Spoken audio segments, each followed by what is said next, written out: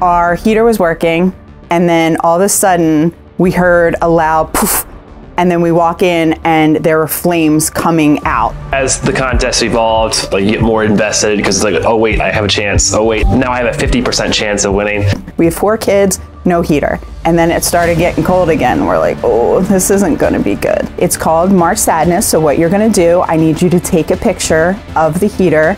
We're gonna get some votes, and then it's gonna be a contest, and we're gonna hopefully win and get you a heater. They were down 17, I think, at the end of first half. And I was like, forget it, I'm going to bed, I can't watch it. Oh my God, I'm like looking at the teams, and Jim and I are going back and forth. They're like, oh, this team's out. Okay, this is good. I was like, all right. So like, I was getting all competitive, and things were kind of quiet, and then all of a sudden with like 4 minutes left, my phone starts lighting up again. Like, this could actually happen. Like, are you serious right now? The game is over, and Kansas completes the biggest championship comeback. When Nolan ended up coming up at the end, Nolan was like, I'm just worried about how cold it's gonna be this summer.